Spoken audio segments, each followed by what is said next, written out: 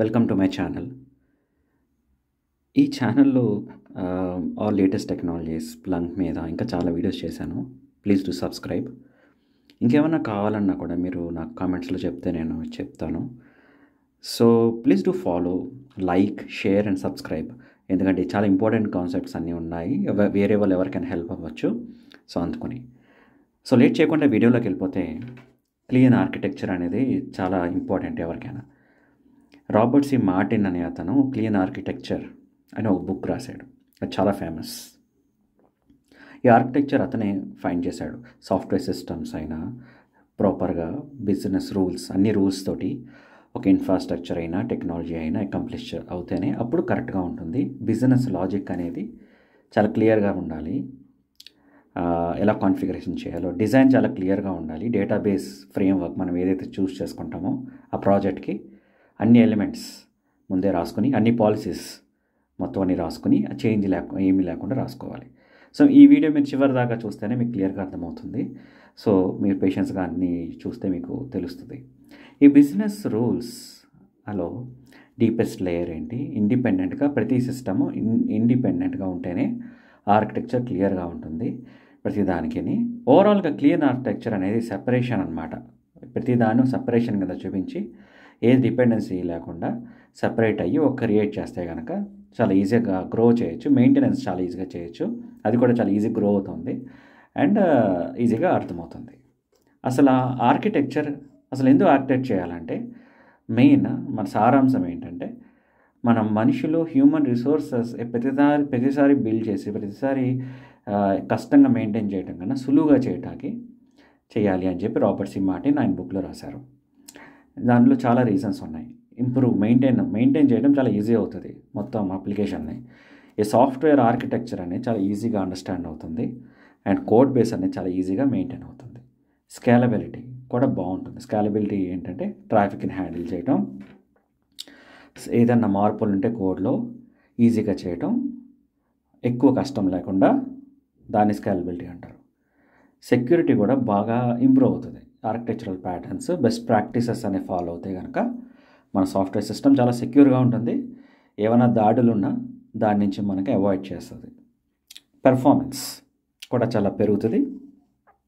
దానివల్ల సిస్టమ్ చాలా ఫాస్ట్గా అండ్ చాలా బాగా వర్క్ చేస్తుంది. ఓవరాల్గా చెప్పాలంటే సాఫ్ట్వేర్ ఆర్కిటెక్చర్ చాలా క్రూషియల్. ఫైనల్ సాఫ్ట్వేర్ సిస్టంలో డిజైన్ చాలా చేయటానికి, మెయింటైన్ చేయడానికి, స్కేలబుల్ చేయడానికి, మనం మనీని సేవ్ చేసుకోవడానికి లాంగ్ రన్లో చాలా హెల్ప్ అవుతుంది. అసలు నేను సెపరేషన్ ఆఫ్ కన్సర్న్, సెపరేషన్ అని చెప్తున్నా కదా, అసలు సెపరేషన్ అంటే ఏంటి? ఏదైనా ఒక డిజైన్ ప్రిన్సిపల్ ప్రకారం ఈ సాఫ్ట్వేర్ సిస్టమ్ అనేది చాలా చాలా రకరకాల ముక్కలుగా చేయాలి.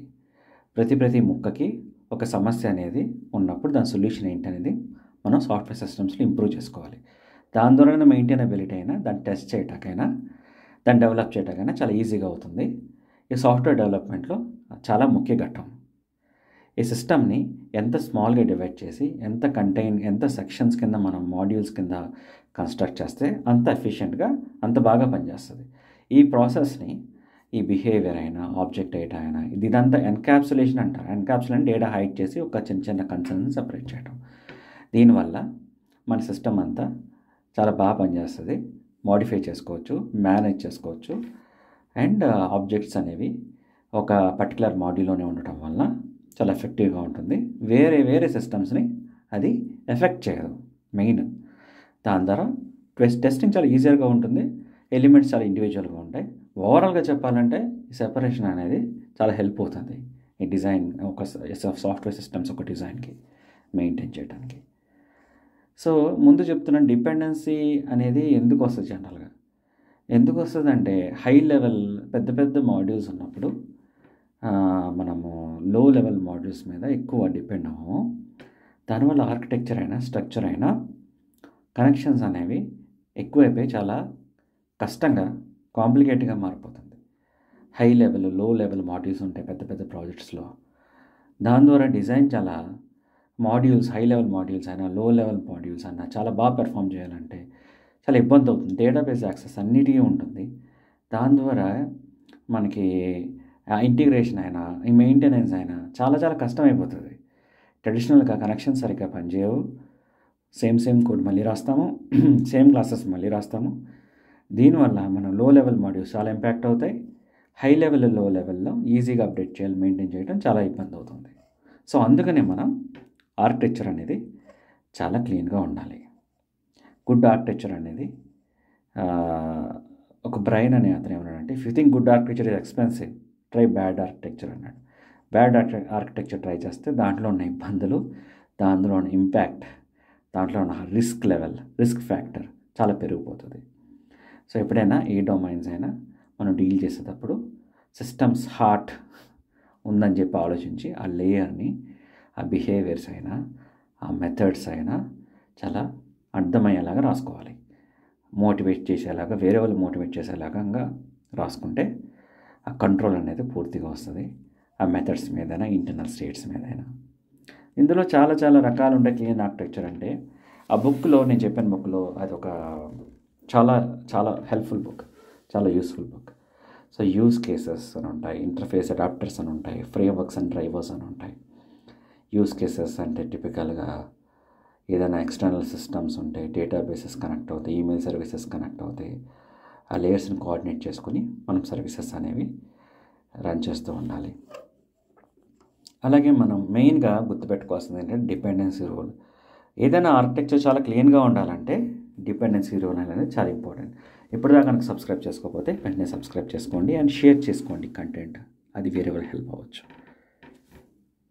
సో లోపల ఫ్రేమ్వర్క్స్ కూడా, డ్రైవర్స్లో యూజర్ ఇంటర్ఫేస్, డేటాబేస్ అయితే కానీ, ఎక్స్టర్నల్ ఇంటర్ఫేసెస్ అయినా కానీ, వెబ్ అయితే, డివైజెస్, ఇవన్నీ చాలా సపరేట్గా లాజిక్ రాసుకోవాలి. ప్రతిదానికి ప్రతి లేయర్ అనే దానికి చూసుకొని, ఈ ప్రజెంటర్స్ అయినా, కంట్రోలర్స్ అయినా, ఈ అబ్స్ట్రాక్షన్ అయినా చాలా క్లియర్గా రాసుకుంటే ప్రతి లేయర్కి అది హెల్ప్ అవుతుంది. అప్లికేషన్ బిజినెస్ రూల్స్ తెలుసుకొని, కోర్ బిజినెస్ రూల్స్ ఏంటో స్పెసిఫిక్గా రాసుకుని, ఆ యూస్ కేసెస్ ద్వారా నేమ్స్ అనేవి each and every application use case, all the applications functionality మనం రాసుకుంటూ ఉండాలి. సో ప్రతిదానికి అప్లికేషన్ రూల్స్ అయినా, ఎంటర్ప్రైజ్ రూల్స్ అయినా, ఈచ్ లేయర్కి డిపెండెన్సీ రూల్స్, ఇవన్నీ రాసుకుంటే ఆ కోడ్ చాలా హెల్ప్ అవుతుంది. డిపెండెన్సీ రూల్స్ అంటే స్ట్రిక్ట్లీ డిపెండెన్సీస్ అనే కావు, ఏదైనా ఒక రూల్ ఆర్కిటెక్చర్ పనిచేసేలాగా చేస్తే దాన్నే డిపెండెన్సీ రూల్ అంటారు. ఓకే, సో యాక్చువల్గా బిజినెస్ అనేది మనం ఎక్కడి నుంచి మనం ఎక్సెప్షన్స్ అనేవి ఏమి రాకుండా వ్యాలిడేట్ చేసుకుంటూ, బిహేవియర్ మొత్తం వ్యాలిడేట్ చేసుకుంటే అదొక క్లీన్ ఆర్కిటెక్చర్ ఉంటుంది. అడ్వాంటేజెస్ ఏంటంటే నేను చెప్పినట్టు మెయింటైన్ చేయటం, చేంజబుల్ అవటం, డిప్లాయ్ చాలా ఈజీగా చేయటం, డిప్లాయ్మెంట్ ఈజీగా చేయటం, ఇండిపెండెన్సీ మెయింటైన్ అవ్వటం, టెస్టింగ్ చాలా ఈజీగా అవ్వటం, అండ్ మోస్ట్లీ క్లయింట్ చాలా ఇంటర్ఫేస్ అనేది క్లియర్గా ఉంటుంది. ఫ్రేమ్వర్క్ చాలా లైక్ నోట్ చేసి వాడిన, ఎక్స్ప్రెస్ వాడిన, అదంతా బిజినెస్ లాజిక్ అనేది క్లియర్గా ఉంటుంది. సో నేను చెప్పేది ఏంటంటే క్లీన్ డిజైన్ అనేది ఏ ప్రాజెక్ట్లో అయినా చాలా చాలా ఇంపార్టెంట్. అది చాలా క్రిటికల్. మనకు మొత్తం అండర్స్టాండ్ చేసుకోవటానికి, టీం మొత్తం హెల్ప్ అవుతుంది అసెస్ చేసుకోవటానికి. డెవలప్మెంట్ చాలా స్ట్రాంగ్గా, ఆర్కిటెక్చర్ చాలా స్కేలబుల్గా, బిజినెస్ ప్రిన్సిపల్స్ అన్నీ ఫాలో అవుతా ఈ బిజినెస్ అనేది ఏదో రకంగా సిల్వర్ ఆర్కిటెక్చర్ అయినా, ఏదైనా డిఫికల్టీస్ కష్టం లేకుండా ఒక క్లీన్ ఆర్కిటెక్చర్ అనేది హెల్ప్ అవుతుంది. దీనివల్ల చాలా ఎక్స్పీరియన్స్ టీమ్ ఆఫ్ డెవలపర్స్ ఎవరైతే పనిచేస్తున్నారో చాలా మేనేజ్ చేయొచ్చు, స్ట్రక్చర్డ్గా ప్రోగ్రామ్ రాయొచ్చు, అండర్స్టాండ్ చేసుకుని డిజైన్ ప్యాటర్న్స్ రాయొచ్చు. బేసిక్గా రిజల్ట్స్ అనేవి చాలా స్ట్రాంగ్గా ఉంటాయి. కస్టమర్ అనేవాడు ఎక్కువ కాలం మన ప్రాజెక్ట్తో ట్రావెల్ చేస్తాడు. సో ఇది నేను చెప్పేది క్లీన్ ఆర్కిటెక్చర్ గురించి. So I hope you understood. So ఈ వీడియో ఎవరికైనా నచ్చితే కానీ షేర్ చేయండి, మీకు నచ్చితే. Thank you. Please to subscribe. Thanks.